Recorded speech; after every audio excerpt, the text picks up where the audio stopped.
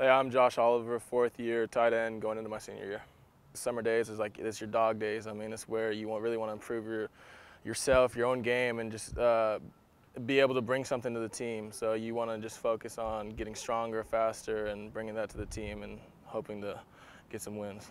In the weight room, we're always on each other. We're trying to bring that energy. We're focusing on elevating each other's strength and just trying to push each other. A normal day is we come out here, we stretch. We either do a high day or low day, which is usually entails tempos or speed work, and then we come into the weight room, and then we usually do a full body workout. On high days, we do like heavier weight, and on the low days, we're really just focusing on movements and stuff. So throughout the day, we'll do bench, squat, maybe 5-second eccentric, 3-second eccentric, and just other movements that entail to your game.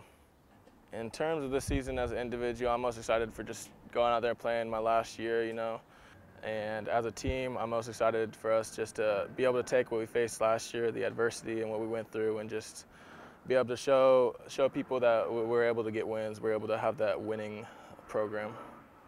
I'm Josh Oliver, and I'm a Spartan.